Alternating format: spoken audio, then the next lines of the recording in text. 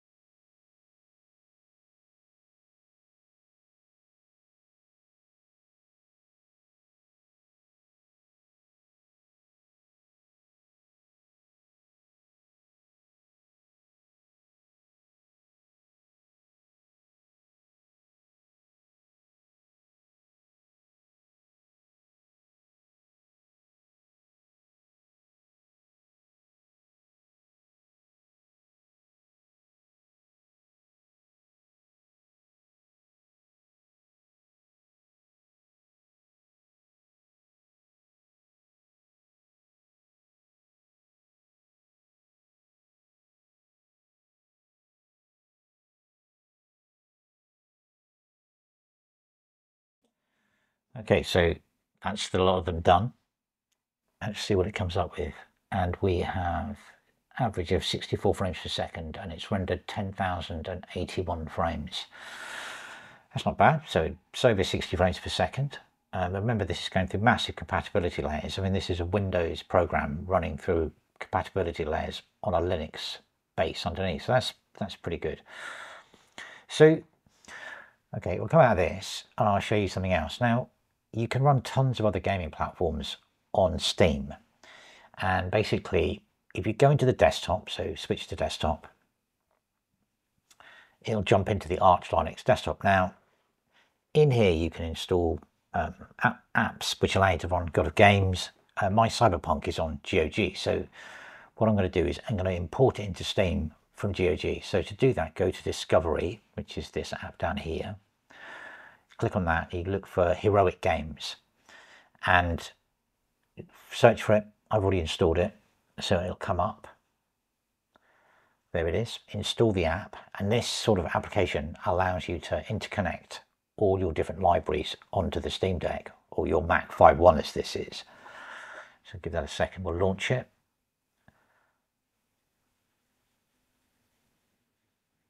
Type for Hero there and launch. Take a second to come up. And there it is. So you see I've installed Crusader No Remorse, old DOS game.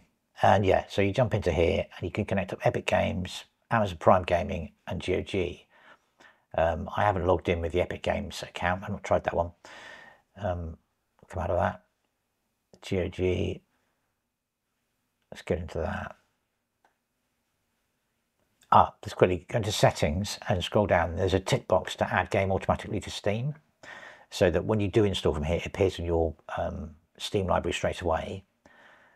Just go back up. Done with that. Go back to GOG. On the library. Hang on a minute. I'm in the wrong place here. I'm in the wrong place. There we go. What I'll do quickly, I'll scroll down. I'll install a game, just so you can see the process, and then when you flip back to big picture mode, which is the main Steam thing, let's put Ultima. It's a classic. Yeah, let's do an Ultima. Shall I? What else is there? Syndicate Wars, Strike Commander, some real old ones in here. Yeah, let's do Underworld. So click on that. It's a smaller download, just to show you. Click it, install it. Yeah, just install. Take a few seconds. It's like 300. It's tiny, and it's installed. And now that will automatically, when we flip back to big picture mode, that will automatically appear in the library. So let's go back to big picture mode. Give it a second.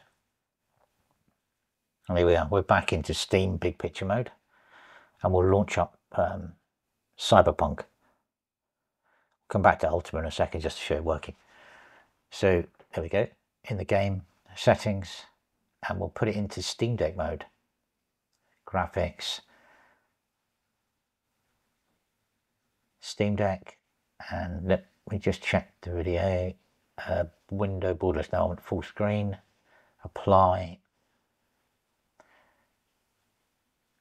Yeah, that's right. Okay, and we'll run the benchmark.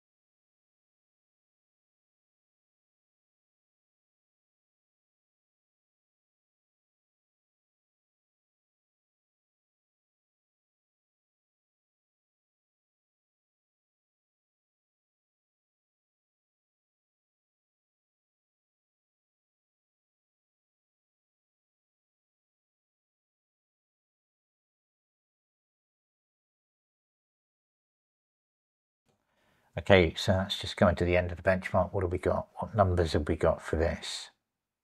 50 frames per second. It's not bad.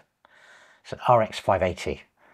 running Linux with a Windows AAA game, so I'm not too bothered about 50. I wonder what it'd do on Apple Silicon. Okay, we're back in Steam, but let's just have a look at going to the library. Let's just launch Ultima Underworld, which I installed just so you can see it working. I just click on play. It'll do its thing. Obviously, it's loading up some emulation in the background because, I mean, Ultima Underworld was DOS, so you've got DOS emulation on here as well. Give it a second, give it a second. It'll do its thing. It'll do its thing. You can do it.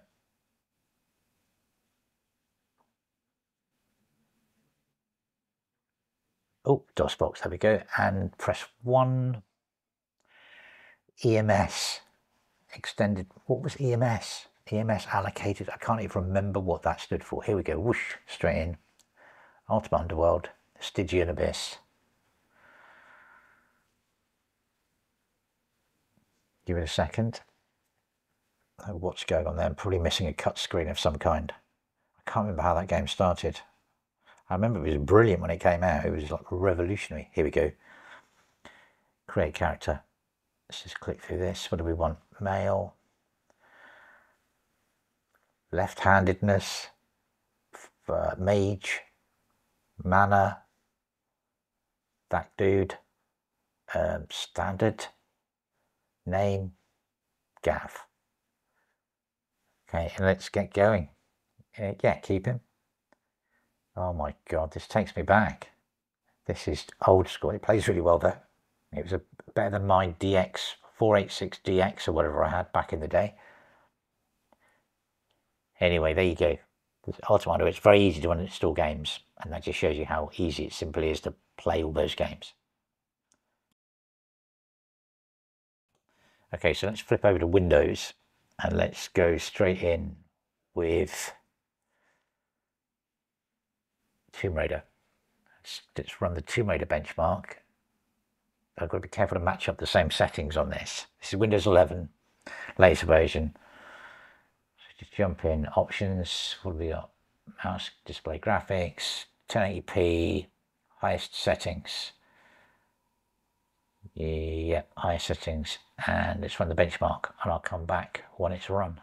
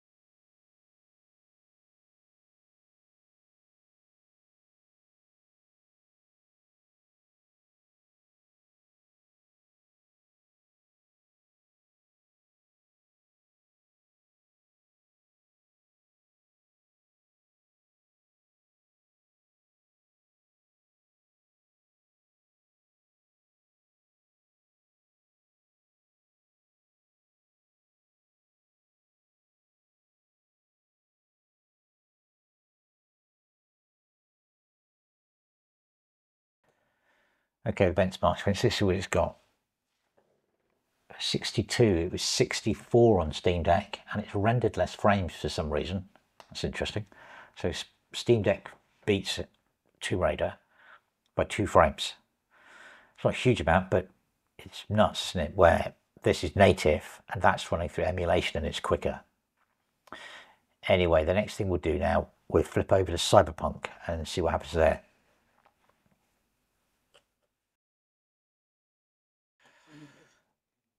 Okay, here we go. Let's load up Cyberpunk and give it the same test.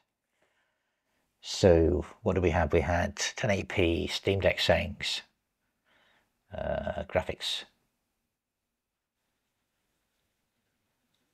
Steam Deck. Just check it's full screen. Oh, blimey, it's left over. It's on. Let's put it down to 1080. There we go. Apply. And now let's double check that's not changed. Steam Deck, yeah, okay. And yeah, let's run it.